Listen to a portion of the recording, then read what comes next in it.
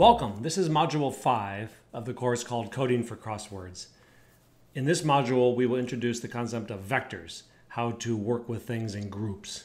So in Module 3, we had a simple program that added 1 plus 1, and in Module 4, we introduced the basic concept of a string, how to assign letters, sequence of letters to a variable. In this module, we're going to go back to the problem that we're trying to solve, which was introduced in Module 1. And that problem looks like this. It's this crossword puzzle that we want to encode in our program.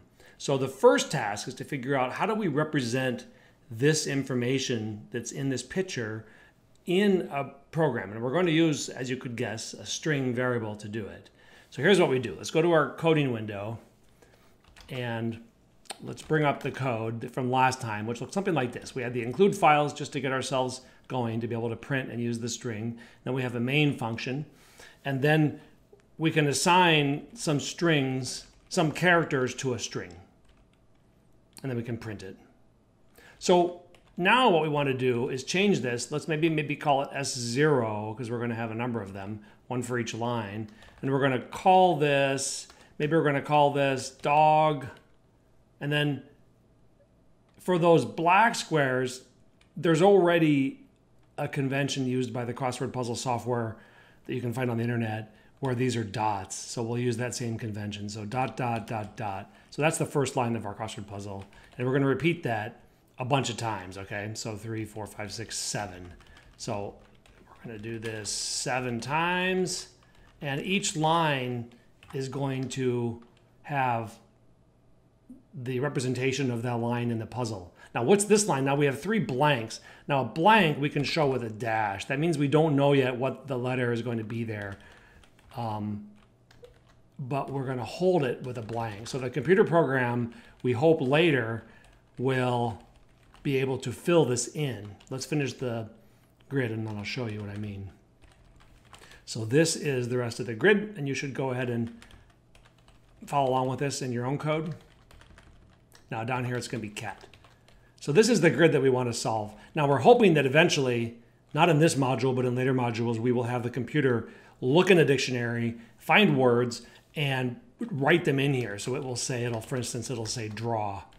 So the computer program ultimately will be constructing a crossword puzzle that has valid words in all of these horizontal and vertical entries. So that's our goal. So first of all, will this compile? So this is your first challenge, is type this in on your own system and see if it will compile, okay? And let's fix that error so it's a variable that's been declared. And let's try to print all of them out again.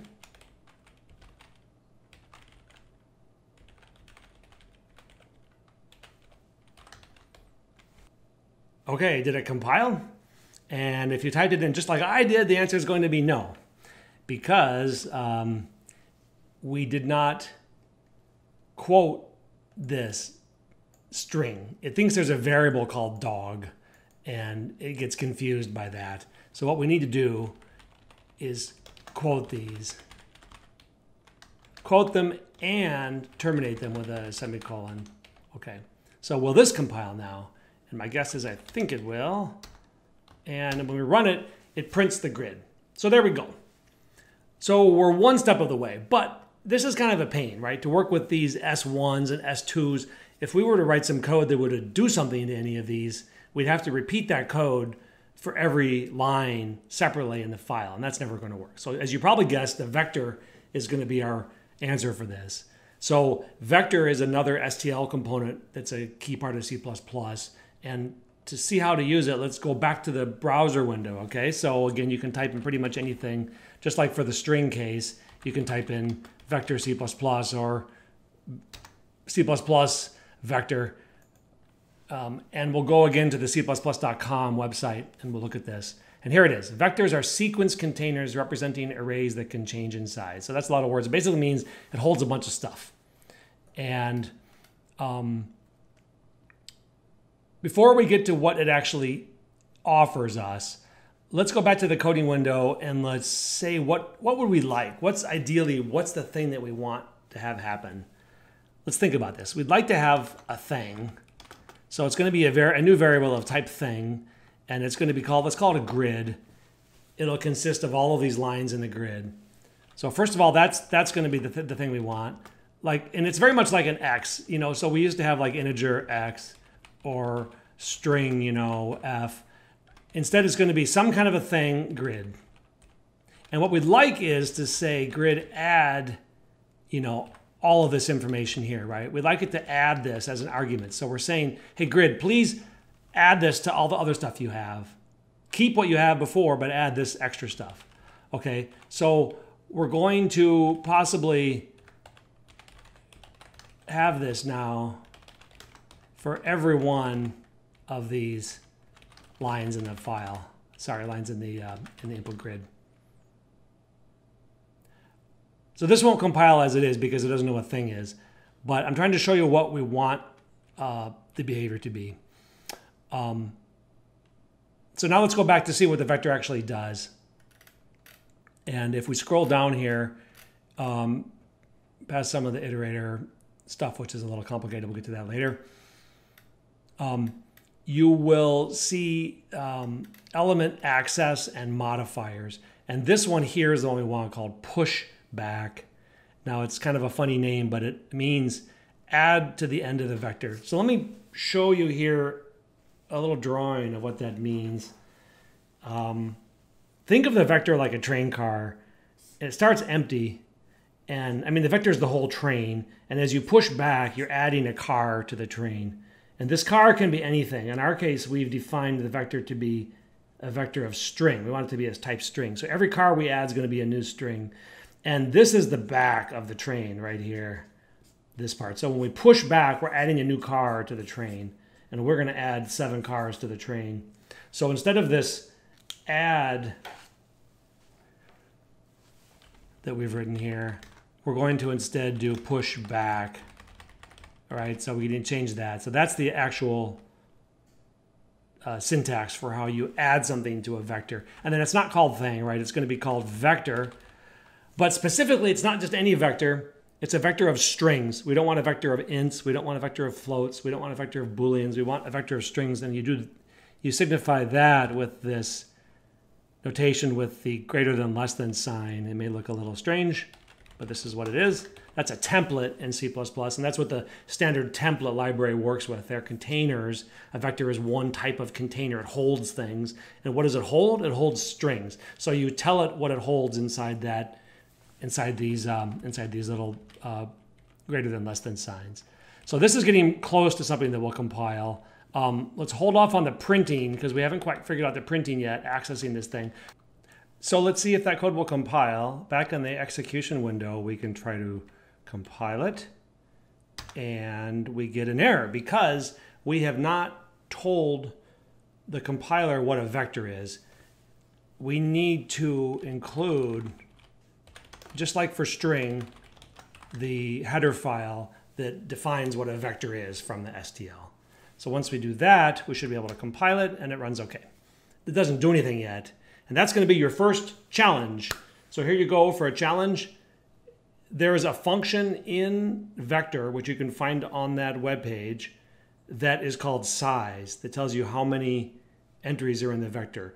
Write a piece of code that will print the size, which is the number of strings in the vector, to the screen. Now that's going to be the same as the number of rows in the grid, right? So our grid, our crossword grid, has rows and columns, and the rows is the size of the grid variable. So give that a try. Okay, I hope you had some success. Let's look at what that code should look like. It looks like something like this. The size of the grid is, and we're going to say grid size. It's just that easy, just like we did for the string. Now string, it's length. STL string provides both a size and a length calls that are the same. But for a vector, it's size. So let's run that. And I'll show you what that does. So the size of the grid is 7 because we've added 7 lines.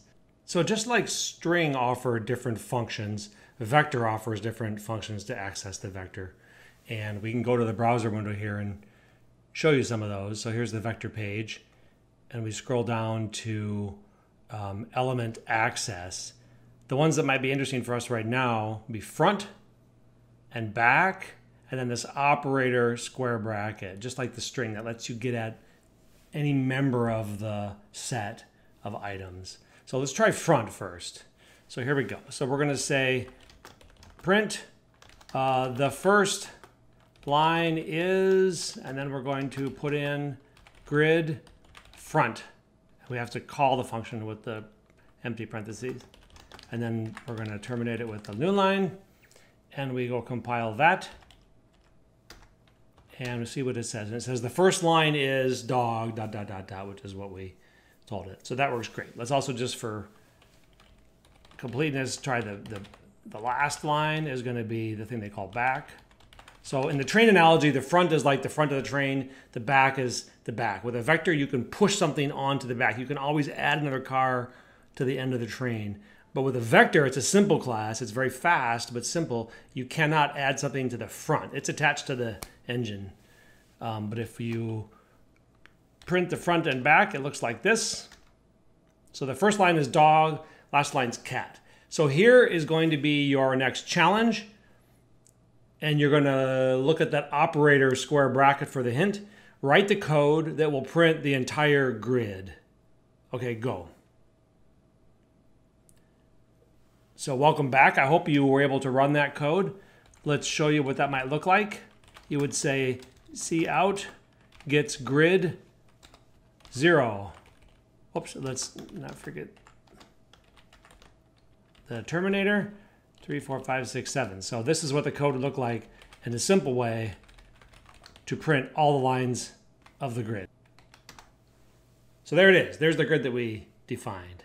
Now, as you can imagine, there's a better way to do this. This is a pain to have to do each one. And we're going to talk about two different ways to do this. The first one is a for loop that works over the collection like this. So we say for, that's a new type of statement. And now we give it a variable string, let's call it S, we can call it whatever we want, and this colon says we're going to work over this set of things called a grid. So whatever's in grid, we're going to do the things we put in here are going to be done once for each element of the grid.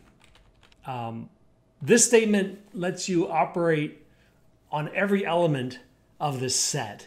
And it's a general kind of statement. So any container that holds multiple things, you can put in a for statement like this, and it will iterate and do the operations inside these braces for every element. Now, we're not going to take grid 0 anymore. We're going to take, what's it going to be called? It's going to be called S. So during each iteration of that loop inside, it's going to replace S as like a little placeholder for that element of the grid for that iteration. So this should produce the same thing as we just had. So let's see if that works. And it does. Okay, so that's the first way to do it. And that's a way that's most commonly used. And your code will have a lot of these. In the code for this course, we have to iterate over both the rows of a grid and the columns. So you'll see a lot of iterations like this where you're going to be going over those elements one by one and then performing operations on them. There's another type of for loop that we should talk about, which is a counting for loop, and it's slightly different syntax. It starts like this. It says for an integer I, and let's start it at 0, and then there's a semicolon, until I is less than 7 is the size of this grid. And then you want to, every time, what do you want to do with I? You want to say I equals I plus 1. Okay, there's a couple things wrong with this that we'll fix. First of all, let's get the guts right. So we're going to say for every one of these things in the grid, we don't have an S anymore. There's no automatic S. We have to go back now and we have to put in what? Grid number I, right? So we're going to take the I element, the ith element of the grid. So what's wrong with this? This actually will run, but usually you don't want to hard code the size of something. You want to instead say grid size in here. That way, if you were to add or subtract any elements from the grid up here, it would still run without overflowing the size of the grid. And the other is that this pattern happens so often in C++, this I equals I plus 1, that there's a special notation for it, which is I plus plus. So you can take any variable and you can add to it, add 1 to it like that, plus plus. So that pattern there you'll see an awful lot. So the for loop, in the counting for loop case, you've got 3 parts to it. The first is the initialization condition. So it's an integer I, starts with 0. It's the second thing is the termination condition. You're going to run that loop until I becomes not any longer less than grid size, which means more than grid size. And then every time through the loop, you're going to add 1 to I. So if we run that, it should give the same result. So let's just double check that. And it does. It prints the grid. Now, we have a challenge for you. In this challenge, I want you to write out code that will show the number of rows and columns in the grid. Give that a try. Okay, welcome back.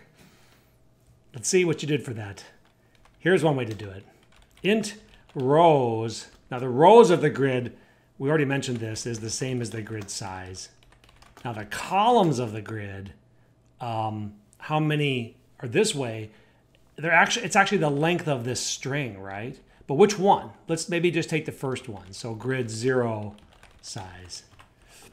Or could be length. For a string, it's the same.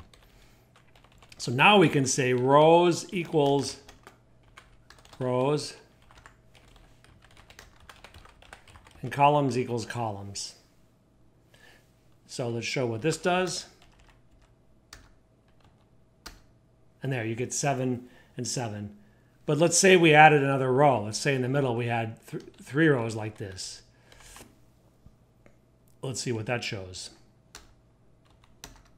So now there's 9 rows and 7 columns.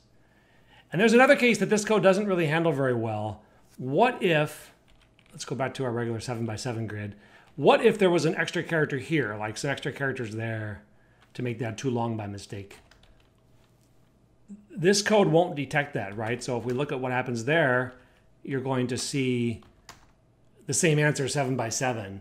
We'd like to catch that case. It's really good in coding to write a lot of code that checks that the data are what you want, because it will help debugging if you find that early rather than later. So probably if you initialize the grid this way with the wrong length on that one line, you would have some error later and it might be hard to trace it back. But if you have a code that checks it and tells you right away, this is wrong because this reason, you can fix things much more at the root cause. So let's think about how to do that. And I'm going to introduce the last concept for this module is a concept called assert. And it's something that checks if something is true. What we're going to do is we're going to say assert. Now we're going to say grid 1, the next line, grid 1 size. And what do we want to have it be equal to? An equal, double equals is an equality checker as opposed to an assignment. It just says, does this equal the other side? We're going to say that equals calls. Okay, so let's try to look at this. This assert statement will pass with no action if this is true, which means the grid, the next, the one or the second line in the grid is the same length as the first line. And then you can repeat that. But now that we're smart about for loops, we don't need to repeat that. So that's going to be the next challenge for you, is to write the for loop that will check that every line has the same size as every other line. So give that a try and see if you can get that to work, and see if you can put an error in and have it detect the error like we have here. Okay, welcome back. Let's see how you did on that one. There are a couple ways to do it. The simple way would be to use the iteration like this, for string s in grid, right? And what are we going to do? We're going to put one of these asserts in there. Okay, and we're going to say that the size equals calls. So look at that code a minute. It's saying for every string in the grid, does its size match the size of the first one? Now it's going to run 7 times. The first time it runs, it's going to actually compare the size of the first line with the size of the first line. So it's always going to pass, but that's okay. It's not worth coding that as a special exception. It's worth, you can just have, it'll just compare all 7. But if any one of them fails, then it'll flag it. So let's try to run that and see if it compiles and runs. So the problem here is that it doesn't know what assert is. We haven't told it what assert is. And assert is a bit of an old-fashioned macro. There's other ways to do that now too. But let's go to the web browser and we'll see what include file we need for assert. We just say, what include file do I need for C++ assert? Okay. And it will tell you pretty quick right away here that you need assert.h. The .h is because it's an older style file. So we're going to say include assert.h and then compile again. And it runs, but now it fails. It fails, first of all, it fails at line 21. Let's see what line 21 is. So that is our assert line, which is what we expected. And then it fails by just telling us that this condition failed. It didn't tell us which string it failed for, but we can look back and we can see, it's probably this one. So let's just try to fix it and then see if it will run with that fix. And it does.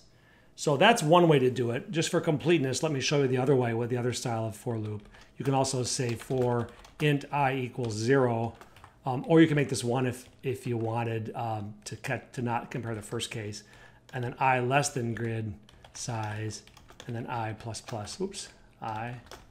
Okay, but now we can't say S anymore, right? There's no S. So what do we say? We have to say grid what? Not grid 0, but grid I. We want grid I to be checked against calls, which is the first size. So we're comparing every other line with the first line, and that's good enough that they all have to verify that they all have the same value. So let's run that just to show the end, and it passes. So that's it. So the last note about this code in this class is that as you start to learn about object-oriented programming, you'll get a little spidey sense when you see code like this that wants to put this code somewhere. You don't like to see code that's hanging out like this, doing things on a grid that isn't collected somewhere. And in C++, where you collect that is in a grid object. So in the next module, we're going to talk about how you define a data type called grid that will start to collect a lot of these kind of functions, like verify that the grid's a square, verify that all the characters are legal. Those type of functions belong with the grid, and that's a better way to organize your code than to be writing code, in a main function like this that's doing various grid checks. So that's the topic for the next module. So we'll see you there.